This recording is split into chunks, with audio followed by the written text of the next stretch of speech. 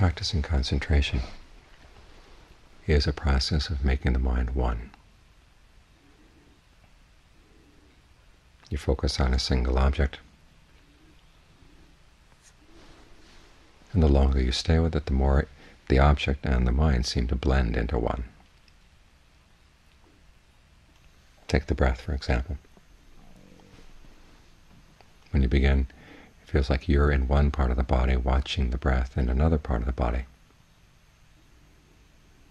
But as you get more and more sensitive to the breath, and the longer you stay with it, the more you have a sense that the breath is surrounding you, that you're plunged in the breath.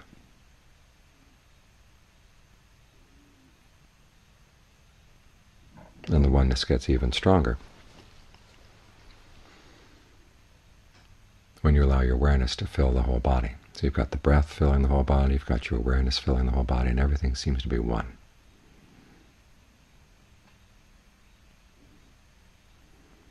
But in order to get to that oneness, you have to see things in pairs. Pairs of cause and effect, pairs of skillful and unskillful. You see this in the Buddha's teachings on the factors for awakening. The second factor, analysis of qualities, precedes all the concentration factors. Exactly what qualities do you analyze? Well, the Buddha says you bring appropriate attention to the issue of what's skillful and unskillful, as it appears in the mind. And when you're practicing concentration, the immediate issue of skillful and unskillful is what way of focusing the mind, what objects of focusing the mind on are conducive to getting the mind to settle down, and which ones are not. You have to be very clear about this, because otherwise you may focus on things that aren't helpful, or focus in ways that are not helpful. Instead of bringing the mind to a state of oneness, you bring it to a state of tenness, 100-ness, 1,000-ness. And it all depends on what you do, where you focus, how you focus, how you bring the mind to the object, how you let it stay with the object. You're constantly faced with choices. But it's a very simple choice.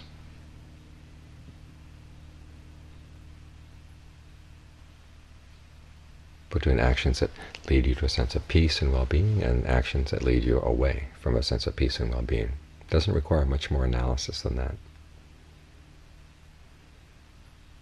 This is why these dichotomies don't really disturb the mind. They're actually useful tools in getting the mind to settle down.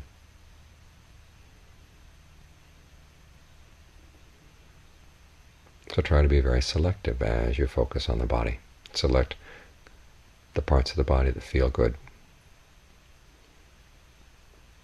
In the beginning, they may feel good only during one part of the breathing cycle, say while you're breathing in or while you're breathing out.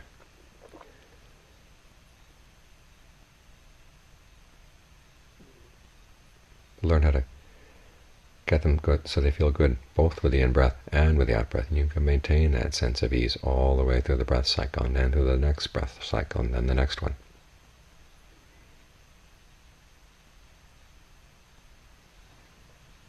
That means not only focusing on the right sensations, but also knowing how to focus on them, because so many times when you focus on a part of the body, you tense it up and immediately ruin whatever it is you're trying to focus on. So you have to learn how to focus in a way that keeps things relaxed, keeps things open at the point of your focus.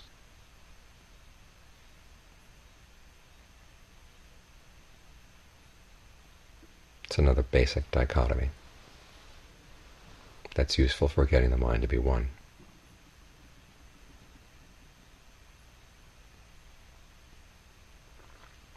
And then you find that once the mind begins to settle down,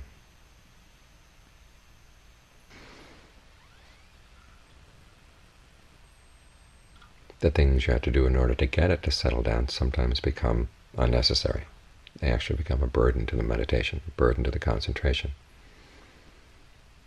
As Ajahn Fuang once said, there's one skill in getting the mind to become one, and then there's another skill in getting it to stay there. It's a different kind of skill.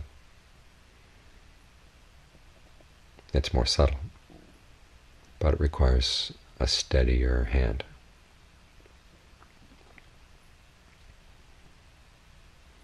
Again, the only way you're going to learn this is by noticing what works and what doesn't work. In other words, what does bring the mind to a sense of well-being, what keeps it to a sense of well-being, and what serves to destroy that sense of well-being.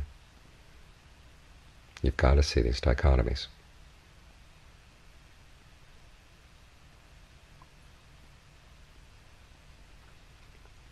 It's in this way that the practice of concentration leads to the practice of insight and discernment. There's a passage in Lumbudun where he says that once the mind gets settled down and is still, start looking at things and contemplating things in pairs. And this is precisely the Buddha's advice.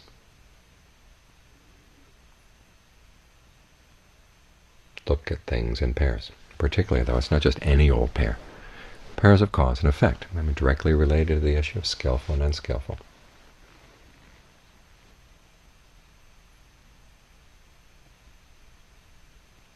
One of the passages where the Buddha goes through the different factors of dependent co-arising and pairs each one up with suffering or stress. In other words, mental fabrication. You contemplate mental fabrication, pair it up with stress to see the connection between them. See how the process of fabrication does lead to more stress. And then see what you can do to let go of or stop that process of fabrication, and see what happens to stress then. You can do the same thing with consciousness, contact, feeling, craving, clinging.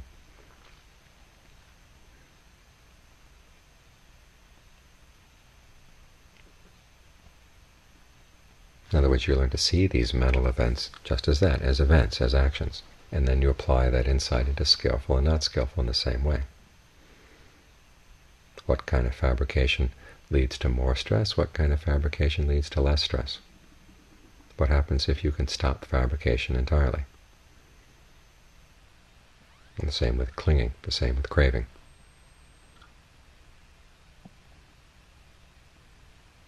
In other words, you take that basic approach of learning to see the distinction between what's skillful and what's not, and you apply it to events right in the mind.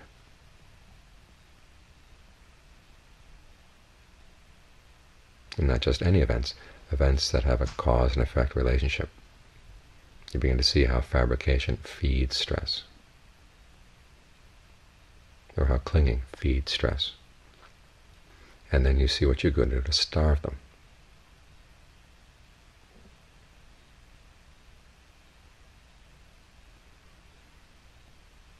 There's another passage where Sariputta's teaching takes a similar approach. Well, in this case, he goes down the links of dependent co-arising. In each case, he says, focus on the relationship between one link and the next one in the chain.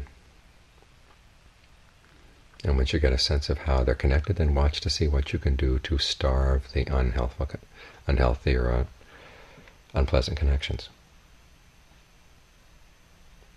Again, you see the process of cause and effect, and you approach it from that question of what's skillful and what's not skillful.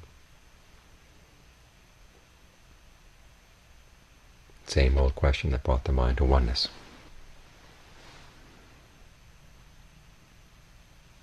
But what you're doing is, once the mind has become one like this, you begin to see, well, there still are pairs operating in the mind to maintain that oneness.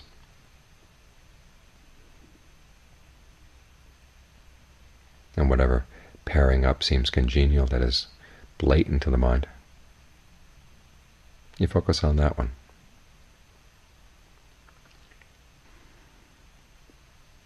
And as the texts say, that's all you really need. Find one pairing that's clear to you, that really interests you. And when you gain insight into that, you're going to gain insight into the whole chain of cause and effect as it operates in the mind, and particularly the whole issue of how ignorance gives rise to stress and suffering, and how if you replace that ignorance with knowledge, clear knowing, right here in the present moment, you can stop it. That whole process of stress and suffering.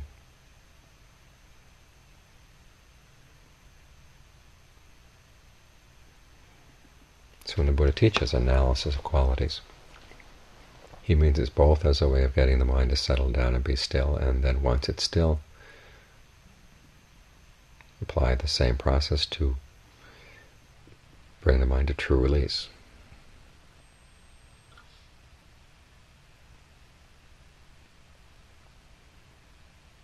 It's simply a matter of getting more and more skilled, getting more precise in detecting these differences in the mind, detecting the issue of cause and effect and how you can manipulate the causal process to put an end to suffering.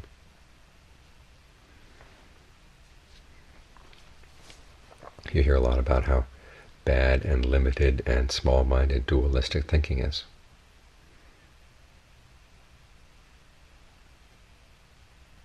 But that's not what the Buddha taught. He said you can take advantage of dualities. And this is the most important duality, the issue of what's skillful and what's not skillful. You see it all over the world, in everything you do. You do a job skillfully and you do it unskillfully, and the results are obvious. And it's not a matter of forcing dualistic thinking on a non-dualistic reality. Reality itself has its dualities, its dichotomies. And what you're learning how to do is to take advantage of those dichotomies, learn to really understand them. It's only when you understand them and learn how to master them, that's when you can go beyond them.